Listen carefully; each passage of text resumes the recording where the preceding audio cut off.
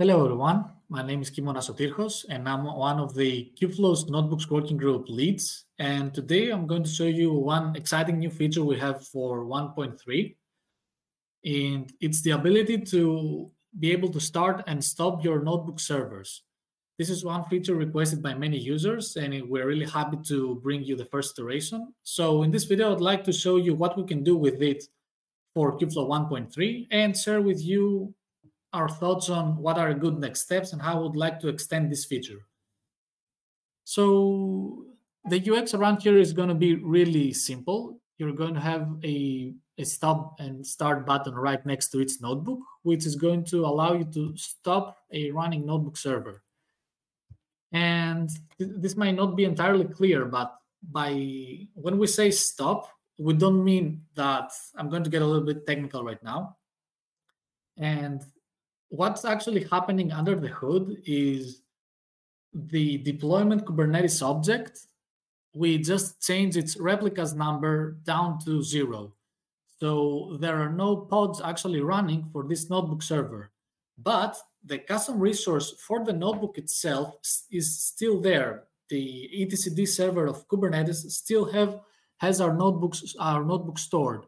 This means that if I'd like to start my notebook again, I won't have to create an entire new notebook with the same settings. It's going to remember that, oh, hey, I'm using this much RAM, these volumes mounted in these places. So I can just click on start, and it will start a pod with the same configuration as it was running previously. And getting even a little bit more technical, I'm also going to get to the terminal land. Also, I'm going to use the namespace Kubeflow user. Let me show you what's happening exactly under the hood right now and how this is achieved. And what's going on is, as I told you, look, our notebook's CR is still there, but if I get my pods, I don't see any pod that corresponds to this notebook. But I do still see a stateful set for the notebook. But as you can see, it doesn't have any pod running for this corresponding notebook server. So what's going on here is that, let me get notebook. What we do to start and stop the notebook is that we just add an annotation to the CR itself, which the controller that reconciles the CRs picks it up and understands that, hey, the user wants to stop this notebook server. So what it's going to do is going to see that the underlying deployment, less, and as you can see, it's going to make the replica 0 as long as we have it like this. So the good thing with this approach is that we can allow users to scale their resources down to 0 whenever they want, which can help reduce the cost of running these notebooks, especially if a notebook is running some GPUs. And of course, you can start it up again by clicking on the start button, and it's starting, it's scheduling the pod.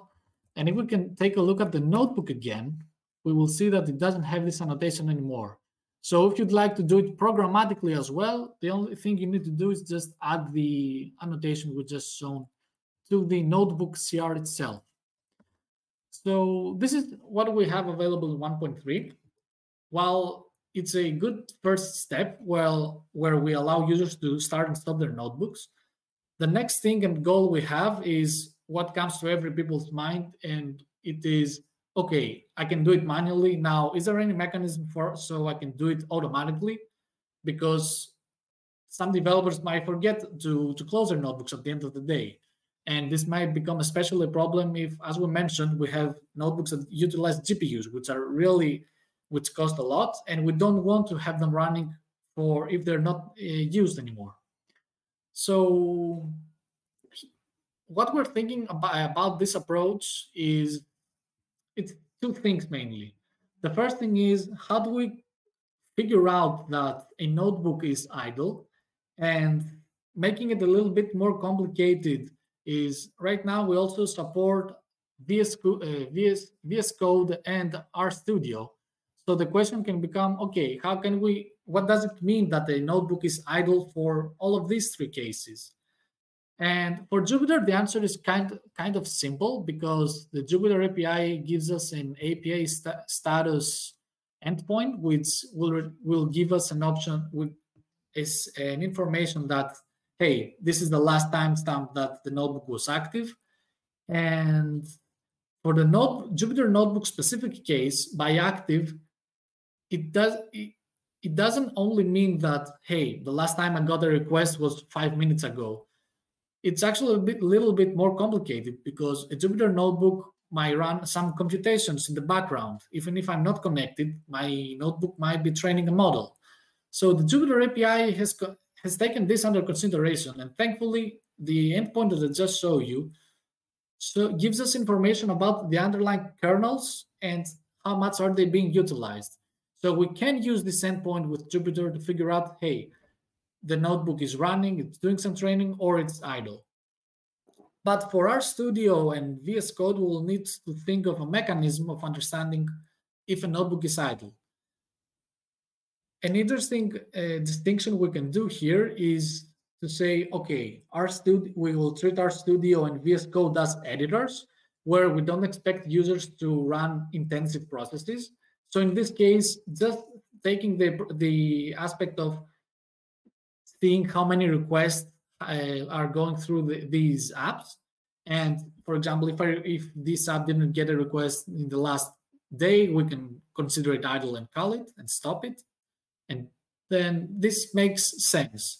So a first approach could be to use the Jupyter specific API for Jupyter notebooks, and then use a more general approach to end requests for the other web servers, which can be achieved by Istio, by the way.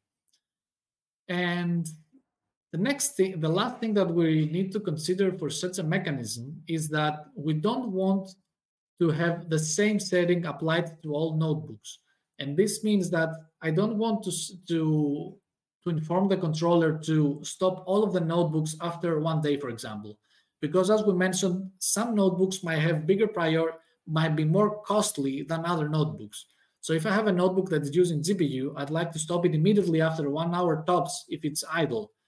While for notebooks that are using CPU, I might be more elastic there and say, okay, after 12 hours, just close them to make sure. And this is one of the biggest priorities we want to have for 1.3 and start discussing. And these are currently our thoughts around this matter. And also note that one distinction to also keep in mind is what I'm talking right now is I'm only describing a mechanism in which the platform itself will understand and scale down to 0 the actual pod themselves. But if we have this mechanism in place, we can also, it's really easy to add another setting and say, okay, if this notebook is not used after 10 days, for example, just delete the entire notebooks. This is called culling, and the difference here is that we remove the entire notebook CR so we can keep also our cluster clean of unused resources. But the first step, as mentioned again, is we want to be able to add an automatic mechanism to stop notebooks that are idle. And then if we have this solid first iteration, we can extend it to actually also deleting entire notebooks and not just scaling the resources down to 0. So this is the feature, and these are our thoughts. We would really like to hear your thoughts as well, and how it would make sense for your case to have started this mechanism, and what would you like to define for it. So feel free to join us in our meetings and give us your feedback.